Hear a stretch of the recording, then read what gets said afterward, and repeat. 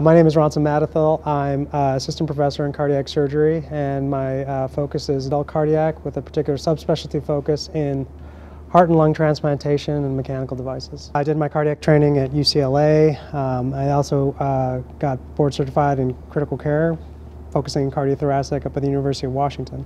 And then I did my training in transplant and mechanical support over at the Brigham Women's Hospital in Boston. In terms of heart and lung transplant, there's a lot of heart and lung disease, people with history of smoking, others are genetic diseases, etc. We have a lot of therapies, a lot of medical therapies and things that we've had advances in, but at the end of the day, sometimes that doesn't work. And so it gets to the point where people are end stage with their heart failure or end stage with their lung disease, and it becomes time to replace those organs. And so transplant, which is pretty kind of an advanced and big surgery, is something that really can help people right away. When it comes to the mechanical support for patients in heart failure, sometimes you can go straight to the heart transplant.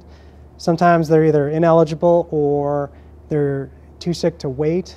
We can use the ventricular assist device as a bridge to transplant. These are things that are really becoming standard of care that I wish patients knew that they had available to them, and then could ask their doctors and get referred to appropriately earlier rather than later. Because unfortunately, some of the times we can't offer things is because they come to us a little too late.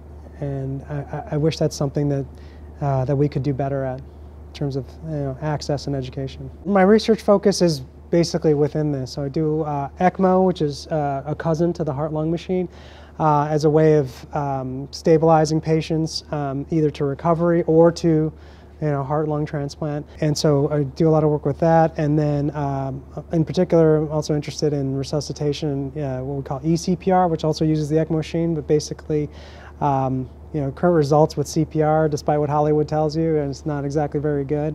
But we have a pretty robust system here where we're able to get to the bedside pretty rapidly, pretty advanced therapies, including the ECMO machine, and get someone on right away so they're not getting CPR for a long time, and immediately start to restore their blood flow and perfusion to their brain and the rest of their organs. And so those outcomes have been very good here, and that's something that I'm looking to continue to push forward and hopefully make it more widely available in the country. My goal for patients really is a matter of quality of life. I think a lot of places, and I think it's easy to get caught up in the statistics and just, we have to treat, we have to do surgery, we have to do whatever. But what I really, would like to see for patients is that they get what's going to get them what they want out of life. So with whatever time we all have on this earth, that it's a good quality and the quality that they want. So sometimes that is transplant, VAD, or ECMO, or any of the things that we offer and that I specialize in. But sometimes it's also, look, with what you have, sometimes we can't, it's not an option for them.